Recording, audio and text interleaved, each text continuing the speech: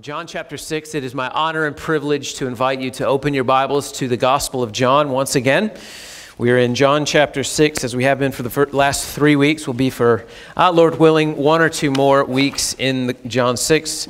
I'm sure you'll forgive me. It is a 71-verse long chapter, and there's just too many good things there to just breeze through it. So we're kind of marinating in this chapter, and that's a good thing.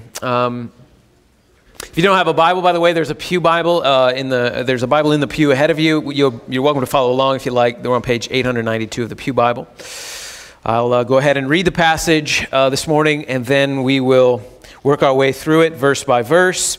And I'll pray at the end, and we will celebrate the Lord's table together. John chapter 6, beginning at verse 41 and reading down to verse 51. So the Jews grumbled about Jesus because he said, "I am the bread that came down from heaven." They said, "Is not this Jesus, the son of Joseph, whose father and mother we know? How does he now say, 'I have come down from heaven'?" Jesus answered them, "Do not grumble among yourselves. No one can come to me unless the Father who sent me draws him, and I will raise him up on the last day. It is written in the prophets, and they will all be taught by God. Everyone who has heard and learned from the Father comes to me. Not that anyone has seen the Father, except he who is from God. He has seen the Father. Truly, truly, I say to you, whoever believes has eternal life. I am the bread of life. Your fathers ate manna in the wilderness, and they died. This is the bread that comes down from heaven, so that one may eat of it and not die. I am the living bread that came down from heaven. If anyone eats of this bread, he will live forever. And the bread that I will give for the life of the world is my flesh." Let's pray together.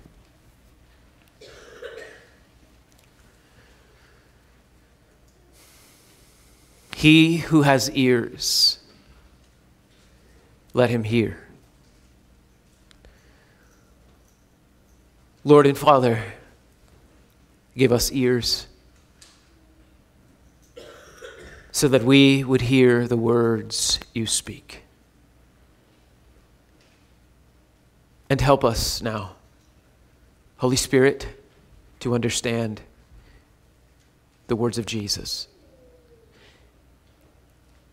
Take what is of him and declare it to us. Share him with us.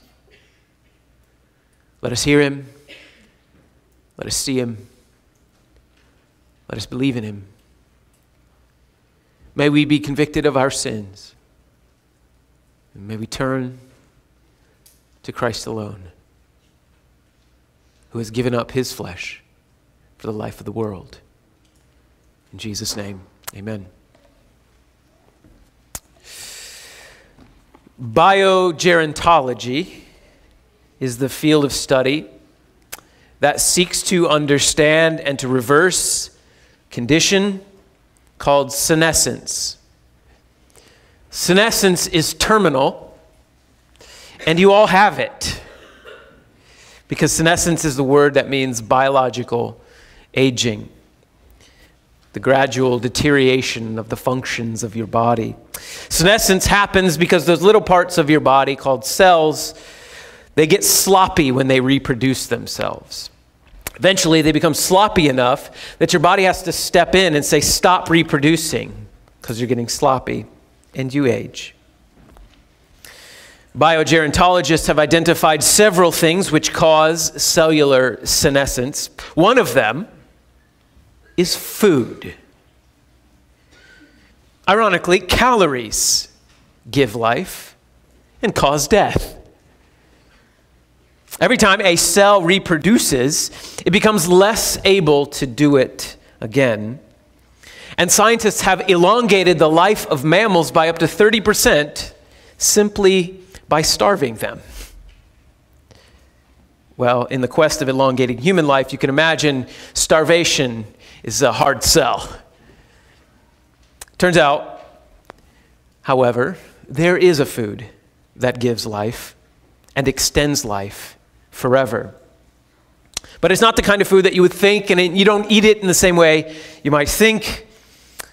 This is a different kind of food. The title of my sermon this morning is Food for Life. And the main idea I take from the closing phrase in our passage, if anyone eats this bread, he will live forever. Food for life. Now, as I said, we've been in John 6 for 3 weeks, and the subject matter of this whole chapter has really been about food. Bread, to be specific, but not the kind of bread like you eat with peanut butter and jelly, a different kind of bread. And this discussion about bread, it began with a crowd about half the size of Piqua who got hungry, and the only food they could find was from a little kid's lunchbox. And so they were hungry. A similar crisis happened last weekend at the church picnic. We had ordered something like 300 chicken strips, and as we saw y'all line up, and then I looked at the hungry in your eyes, we channeled the disciple Philip, and we decided this ain't gonna be enough food for everyone. So regrettably, your pastor does not have the ability to multiply chicken strips as Jesus might have. So we had to leave, and we did. It might have been a miracle. We handed a thin little piece of plastic to a person who then handed us chicken, but we were able to come back, and you were able, hopefully, I pray, to eat to your fill. And afterwards, we gathered up the leftover fragments into baskets. I didn't count them. There were probably 12 of them. I don't know. But in any case, I didn't do a miracle, but Jesus did a miracle for this hungry crowd. He fed a crowd, and many came back to Jesus. This made him very popular, as you might imagine. But they were coming to Jesus after that, not because they wanted to see Jesus, but because they wanted more bread. And Jesus used that opportunity to teach these people that the bread that he made for their physical needs was just symbolic, a metaphor of the bread that he is for their spiritual needs. The bread that Jesus gives is the bread that Jesus is. He taught that he alone was the all-satisfying provider and the provision of all that they would ever need. And if they had come to Christ, they would never cease to be satisfied in Jesus, because Jesus is infinitely satisfying. God's people, we learned, were given to Jesus by God the Father, satisfied in Jesus, and Jesus will keep them safe. We learned this last week, that the rock-solid foundation of your eternal security is in God the Son's obedience to God the Father. You were given to God the Son, and God the Father went to God the Son and said, keep them, and he said, I will keep them. So you are as safe in Christ as Christ is obedient to his Father, which is pretty safe. Well, that's been John 6 so far, and I don't know about you, but as I have meditated on these truths, I have found them to be tremendously life-giving, tremendously fear-eradicating, and tremendously confident-building. Now the Lord hones in on another element of those who are in Christ, another element of this sort of life-giving, fear-melting, confidence-building element of the gospel. And it happens through an objection from some folks that John calls the Jews. It is a term that John usually uses to refer to religious leaders.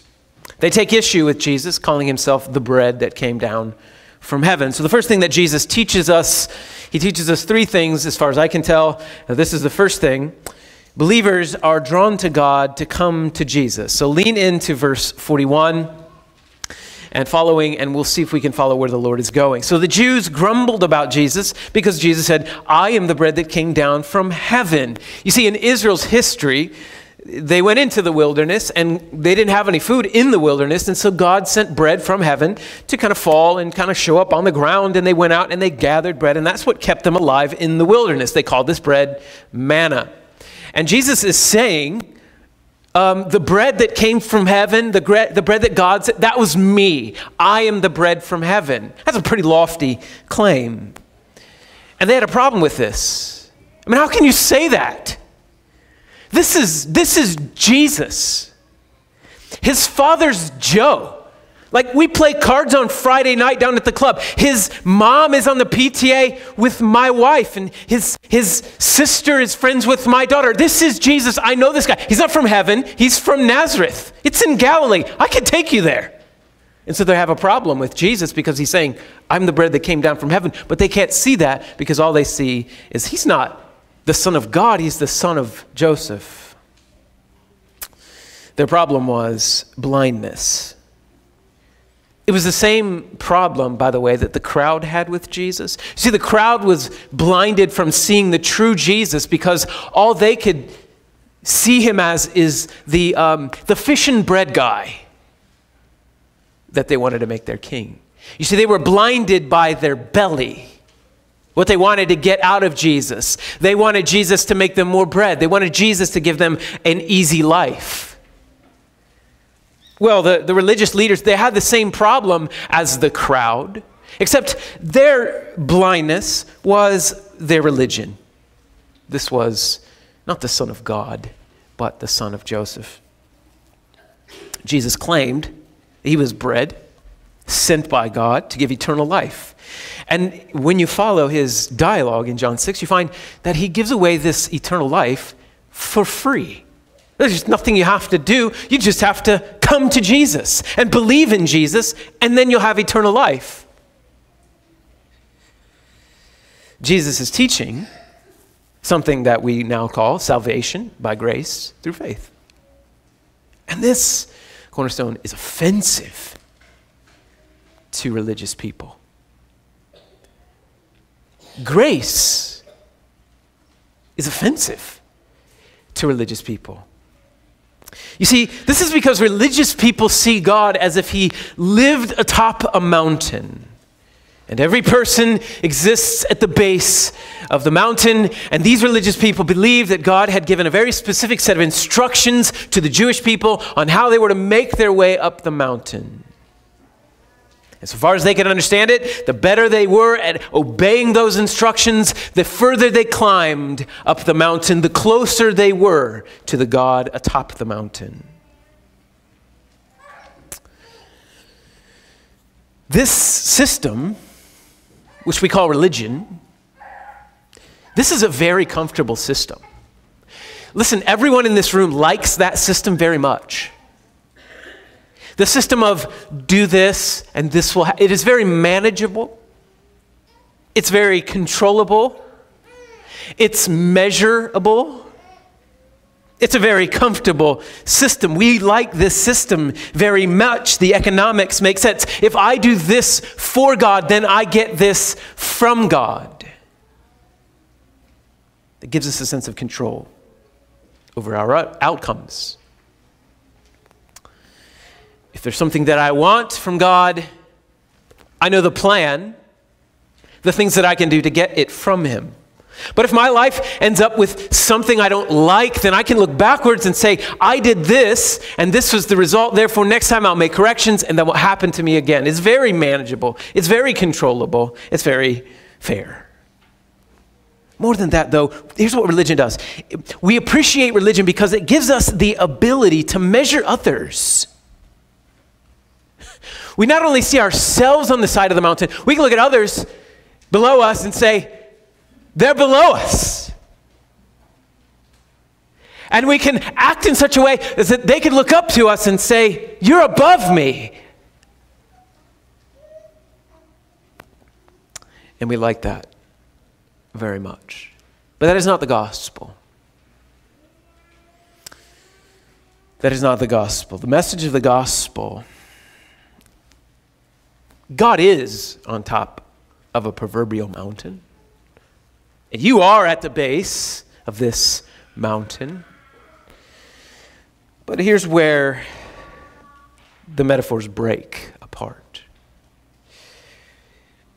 No one is trying to climb the mountain up to God. The Bible says that we are dead in our sin and trespasses. And dead people, in my experience, don't climb mountains. People who are not believers, they don't want God. They don't want to come to the light. Do you remember what Jesus said earlier in John? Or do you know what John said earlier in John? Is that they love the darkness. They don't want the light. They don't want to climb the mountain. They don't want to go where God is. Romans 3, no one seeks for God. No, not one. Not even one person does good. The message of the gospel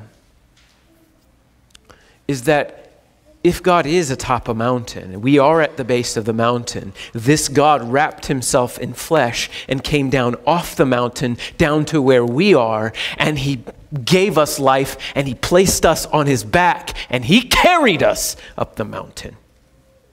That's what the gospel teaches.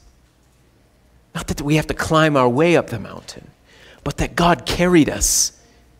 His Son carried us up the mountain. All of him, all of his power, all of his grace. And religion hates that message. Because this message of the gospel, it strips every man, woman, and child of their boast. It eliminates our ability to compare ourselves to one another because it levels the playing field. No one deserves to be here. No, not one. We are all equally powerless. And grace is unmanageable. When you have a God who comes off of the mountain and carries you on his back up the top of a mountain, that's not controllable. That's not manageable. Because if he's carrying us on his back up the mountain, then he can carry you wherever he wants to carry you. And you don't get us. He can carry you to China. He can carry you to Congo. He can carry you to Turkey. He can carry you to Piqua or Honda. He can carry you through marital unfaithfulness. He can carry you through infertility. He can carry you through wounds. He can carry you through hurt. He can carry you through cancer. And all of his carrying is for your good because it goes up the mountain. Well, religion doesn't like that message. And so they don't like that Jesus teaches grace for free. And this may be the reason why Jesus gives us this answer in verse 43. Do not grumble among yourselves. No one can come to me unless the Father who sent me draws him. You don't climb the mountain on your own. I come to you, and I will raise him up on the last day. No one finds God. God finds us. You see what Jesus is saying is that if you are in Christ, you're in Christ because God gave you to Jesus, because God drew you to Jesus. And you stay in Christ because Jesus is keeping you in Jesus. All of this, by the way, of grace. And this is what religion doesn't understand. You don't get right by God by doing right by God because no one does right by God. You get right by God by trusting in the only one who did do right by God. And therefore, you get right by God. The opposite of religion is not secularism, it's grace. Drawn by God, we come to Jesus. And we gave him no reasons to do this. He did it all on his own, all of grace. And it means those who are his, those of you who are trusting in Christ, you belong to God. But you are undeserving of that grace. You are ill-deserving of that grace. It was all God's sovereign grace. So now Jesus turns and explains how this happened. Taught by God to believe in Jesus. Verse 45. It is written in the prophets, the Lord says, and they will be taught by God, all of them. Everyone who has heard and learned from the Father comes to me. Not that anyone has seen the Father except he who is from God. He has seen the Father. Truly, truly, I say to you, whoever believes has eternal life. So look at these verses and trace the actions of God through those three verses. Taught by God the Father, hear God the Father, learn God the Father, come to God the Son, and believe for eternal life. Taught of God, heard from God, learned from God, come to Jesus. All of grace, all of God. What stands out to me in these verses is the centrality of God's word. Notice the centrality of the scriptures in God's plan of salvation. Those three words, taught and heard and learned, they all relate to God speaking, knowledge, not feeling, knowledge. While everyone in the world, regardless of where they grow up, whether it's China or Congo, wherever they grow up, they have a knowledge. They have a certain knowledge of God that God has placed in creation and in their conscience. But in order to be right with God, in order to be reconciled to God, you have to have faith. And faith, the Bible says, comes how? By hearing. And hearing what? The Word of God. God always uses His Word to give life. If you remember from the first chapter in the Bible, God created the heavens and the earth by speaking, "Let there be," and there was. God breathed life into the first man, the breath from His mouth. He gives eternal life in the very same way. 1 Peter 1:23, you have been born again by the living and abiding Word of God.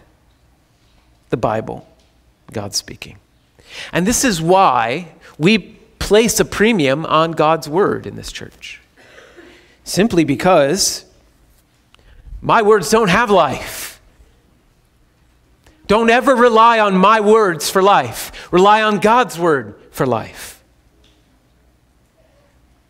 And I will endeavor week by week to preach His Word as it is, the best as I understand it, through the enabling of God's Holy Spirit, to preach God's Word, because that's where life is.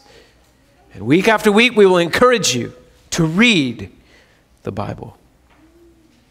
This is why almost everything we do, probably everything we do, is centered around the Scriptures. Wednesday nights, we teach a class on how to understand the Bible. Our Living Stones discipleship groups, they gather around the Bible.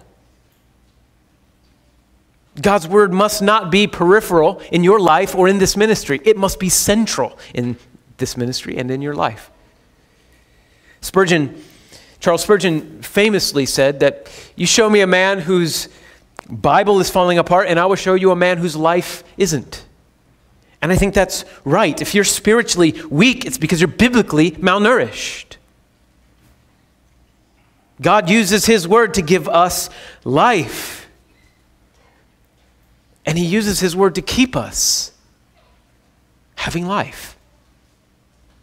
Imagine the next time you take a flight, as you reach cruising altitude, the pilot gets on the intercom and says, "Ladies and gentlemen, we've reached cruising altitude and we've made this flight 500 times before in the same aircraft and we've never had a problem, not even once. These engines have never failed us.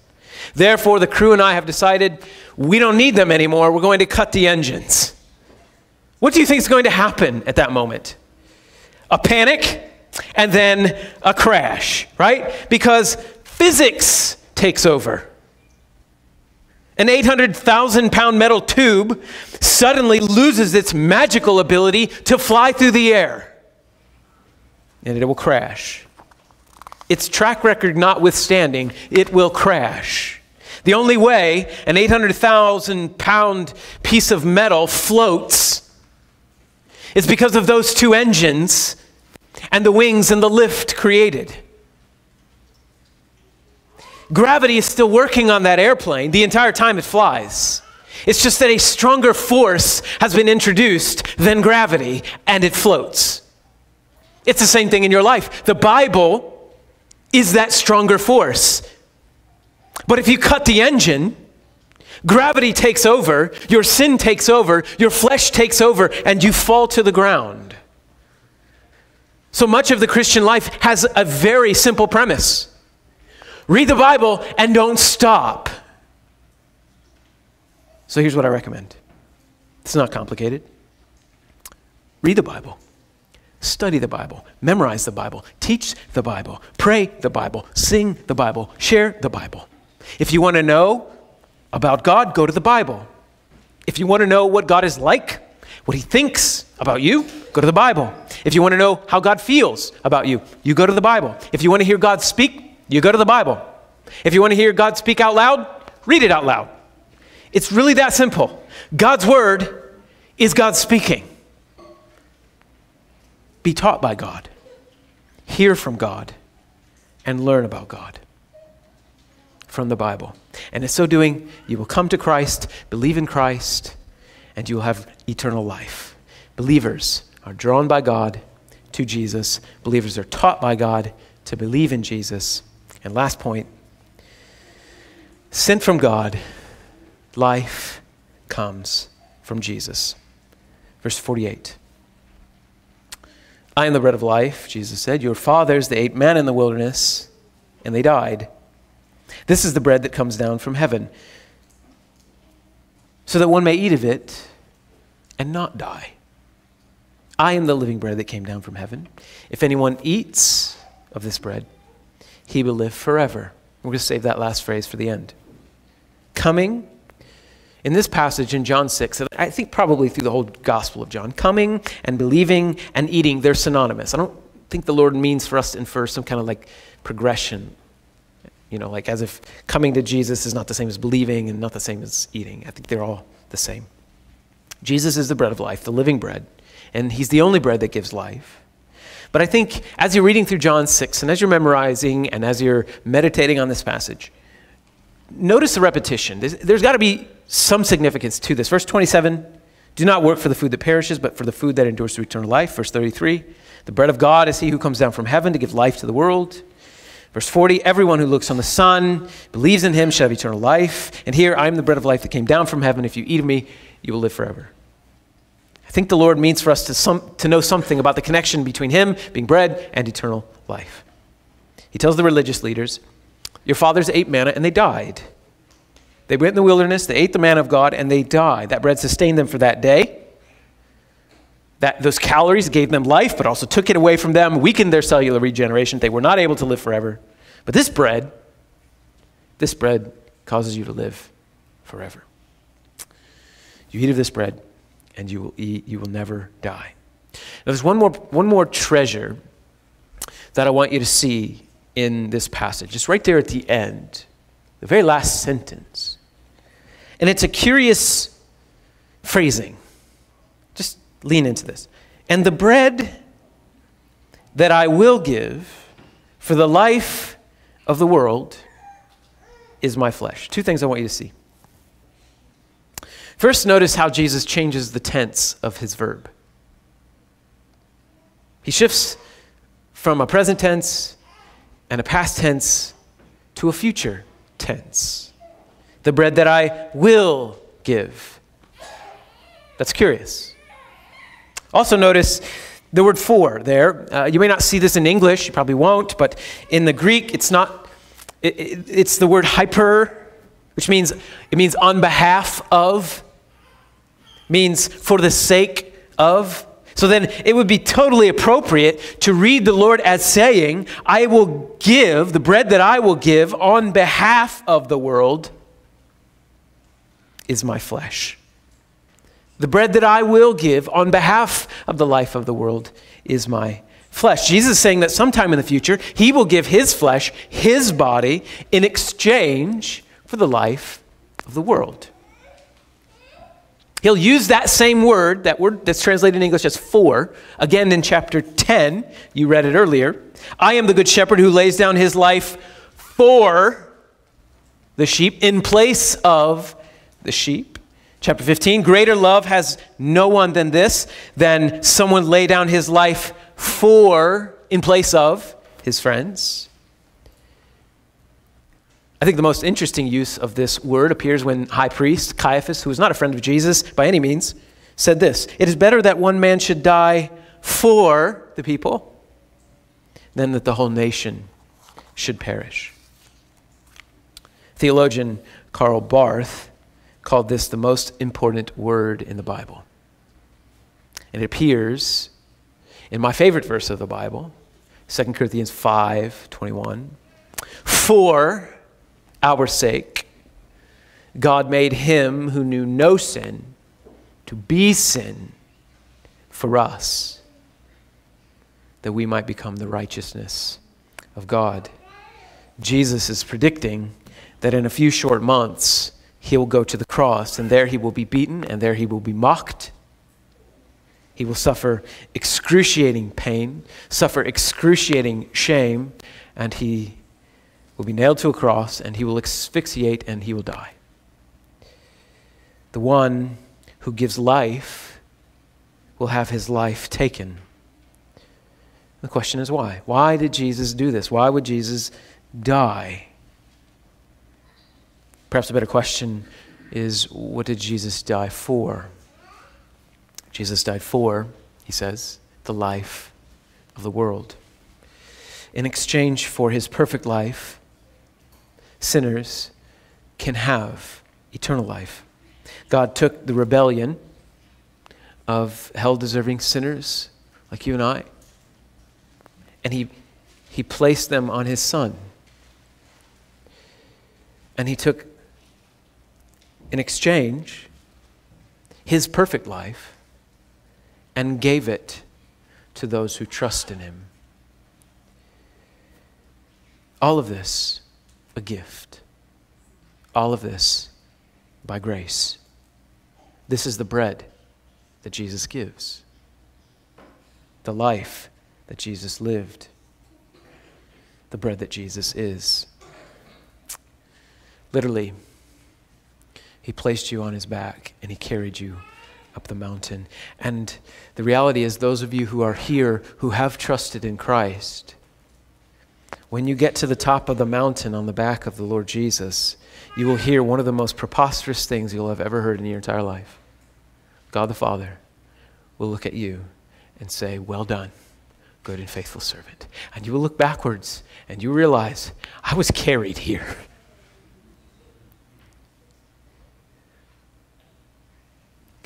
The good, the faithful, he did that. And he gave it to me.